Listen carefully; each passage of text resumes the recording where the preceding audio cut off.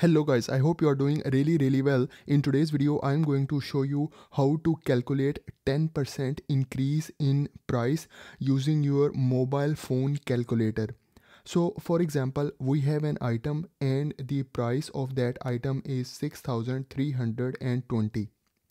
Now we want to calculate what will be the final price after 10% increase. So first of all, you have to press this plus button, then you have to type 10, okay, and then you have to press this percentage button, okay, and then in the last you have to press this equal button. So here is your final answer. So our original price was 6,320, but after 10% increase the final price is 6,952.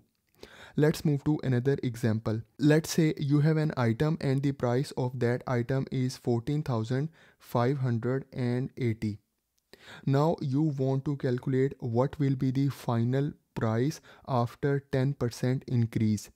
So you can do it in 4-step process. First, press the plus button. Then you have to type 10 because we want to calculate the 10% increase.